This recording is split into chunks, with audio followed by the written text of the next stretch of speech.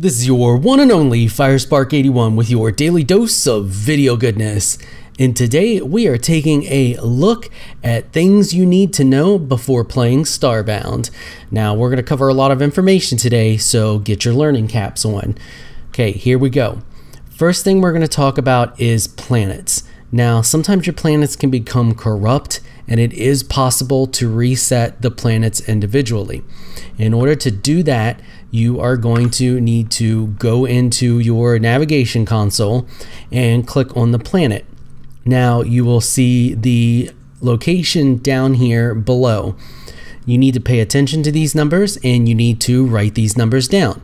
So we would write down 9848388898 and then the negative 9912345533. Once you have written that down, you are going to exit out of the game completely, and you are going to go into your Starbound folder. But FireSpark, how do I find my Starbound folder? Steam's a pain in my butt and I don't know where it puts anything.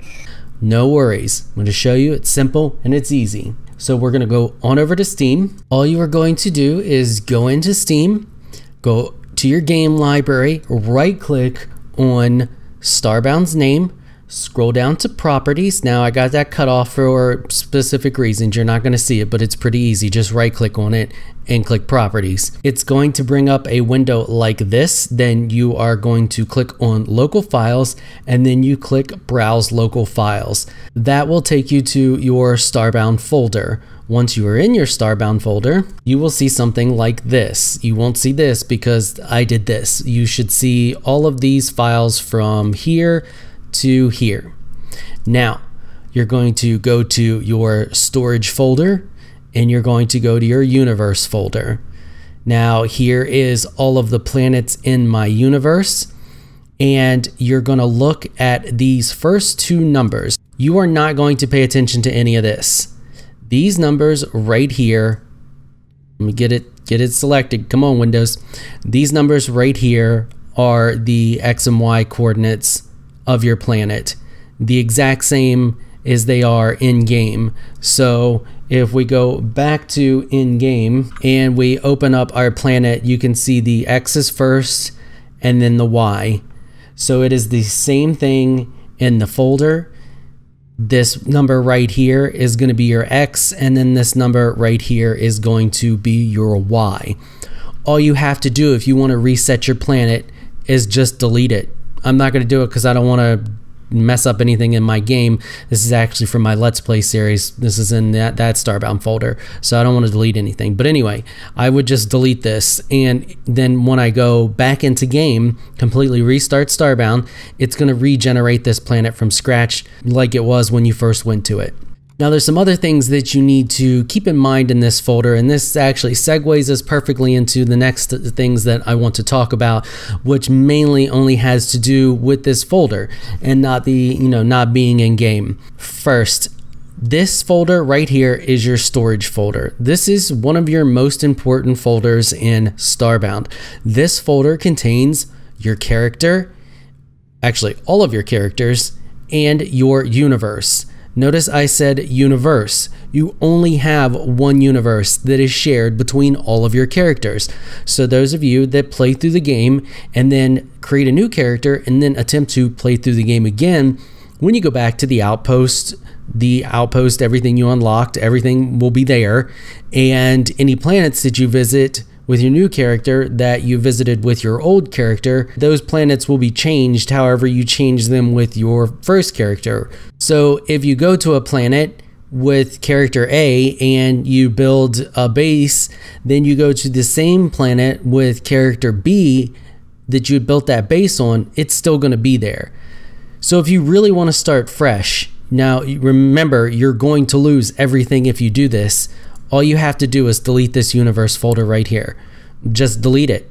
Then when you start a fresh new character, the outpost will be empty and the universe will be fresh and new. If you want to start completely new and not have anything, you can actually delete both of these folders or delete the storage folder altogether. Now that leads us into another important thing. If you're playing Starbound, I don't care how you're playing Starbound, if you're just playing the game, this folder is so important for the pure fact that you need to back it up.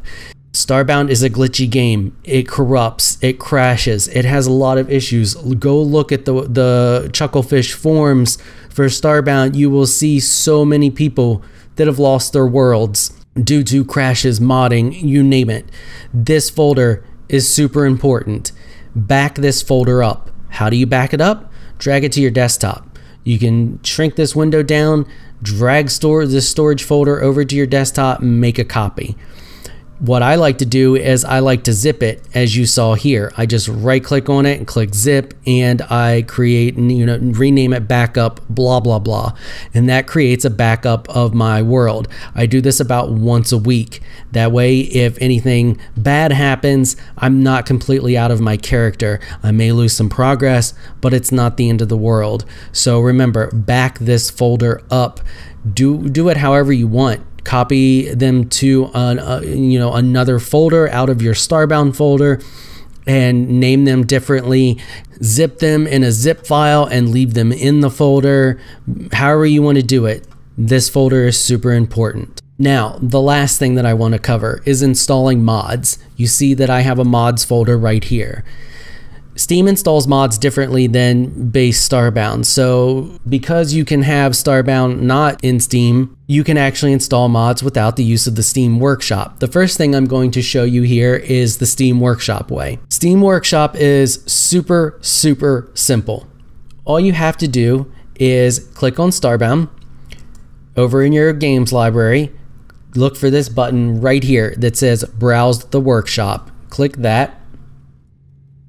And that's going to take you to the mods, all kinds of mods. You can see here that they have the most popular ones in the past week, and you can click them and go to them, or you can browse the most popular mods and scroll through them that way. So let's say that we want to install this shield augment mod.